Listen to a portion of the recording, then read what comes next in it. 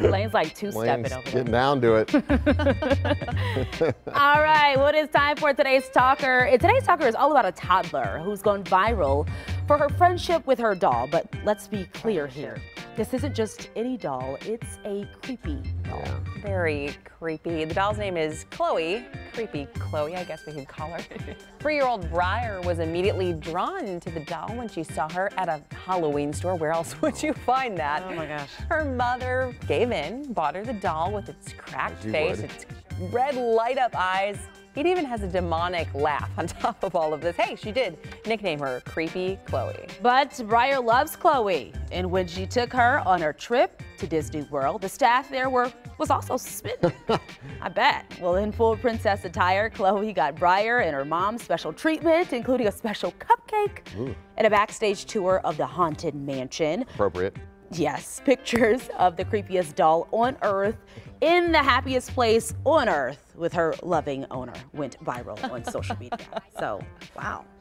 Oh my goodness. If I was the mom, I'd be taking her into every store saying, do you want this? Yeah, like how about this one? Or Or Ariel this one? doll? How about, yeah.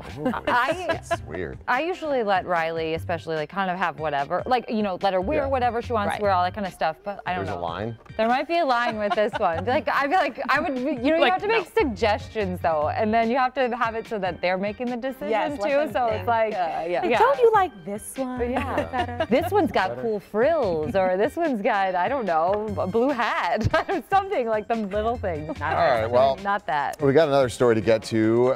This one may stir the pot as we have some Chicagoland natives as part of this team. Some of the other ones were out there dancing.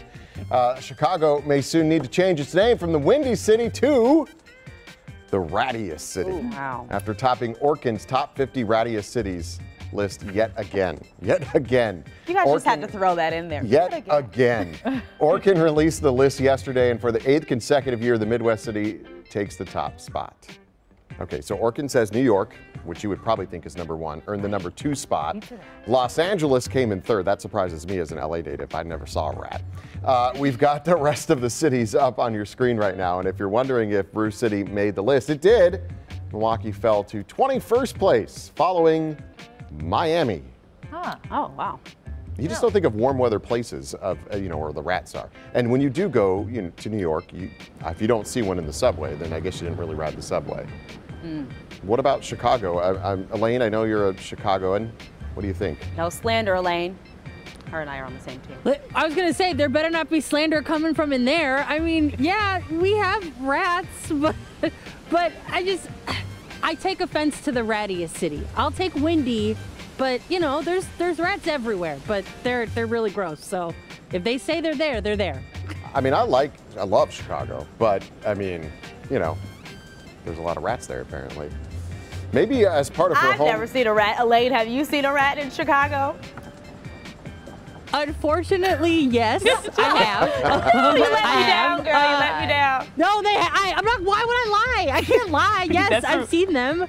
And it's hard because you know they have like signs on like posts sometimes, like you know, don't leave like your garbage out because like rats may show up. So I'm not saying that Orkin is wrong. I'm just saying I don't know if we should be number 1. Yeah, we're upset about That's it. all. Yeah, Adriana, as part of your home services, that's all. I'm just goods, upset. the things that you do you also remove, you know, rats and mice and things? Rat removal. Yeah, I just do it all, right? Yeah. I mean, so here's the thing.